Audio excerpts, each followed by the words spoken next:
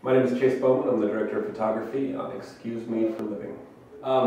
So my role on this shoot is to work with Rick to design the look of the film, to work with the production designer to pick colors, pick a feel, pick a style of photography, and more specifically to work with Rick to design our shots, design our coverage, figure out how we want to move the camera and what that says about the characters and what it says about the story.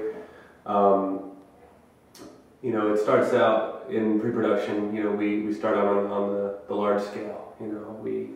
We assign a color to each character.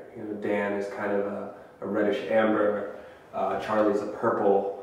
Laura is a light blue.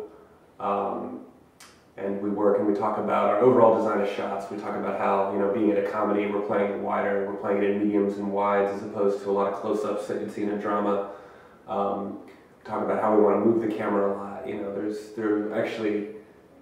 There are more shots in this film that are moving than are still. And it's kind of a reverse where a lot of movies, you will have a lot of still shots and then to punctuate, you move. In our case, we punctuate by not moving the camera. And that was a choice because we wanted this movie to have a lot of energy. We wanted it to move quickly and we wanted to have a feeling of forward momentum. When Dan starts out, the camera doesn't move.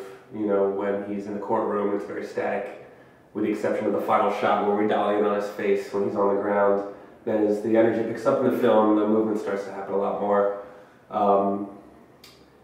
My favorite thing about this movie is the fact that it's magical realism. And it's actually my favorite genre to work on, and I was very excited when I read the script. Before I'd even met Rick, I got the script the night before, and I was so excited to shoot the film. I went into the meeting with Rick trying to contain my excitement for his script, which I don't think I did too well because he hired me. But seriously, it's really fun to work in a way where everything's grounded in realism. This is a real world, but there's a little bit of magic to it. The color of the moonlight isn't realistic. The way the characters are, the way the background actors are, it's a little surreal. It's a little magical, and even better than that, the script goes on a journey from a men's group meeting talking about depression to a sexy party with 50 extras clad, drinking and doing drugs with wild colors. To a very practical and very kind of sobering discussion about Dan's state and why he does drugs in Jacob's office, to a high-rise apartment in Manhattan, to one of the most epic cemeteries in the world.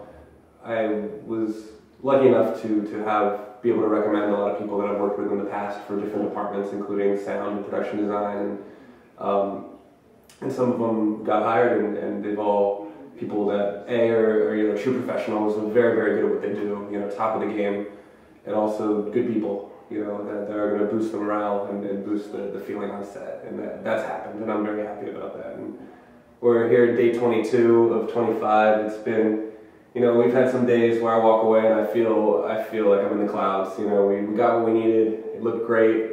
We had days honestly where I walked away and thought about maybe I don't know, going into investment banking. But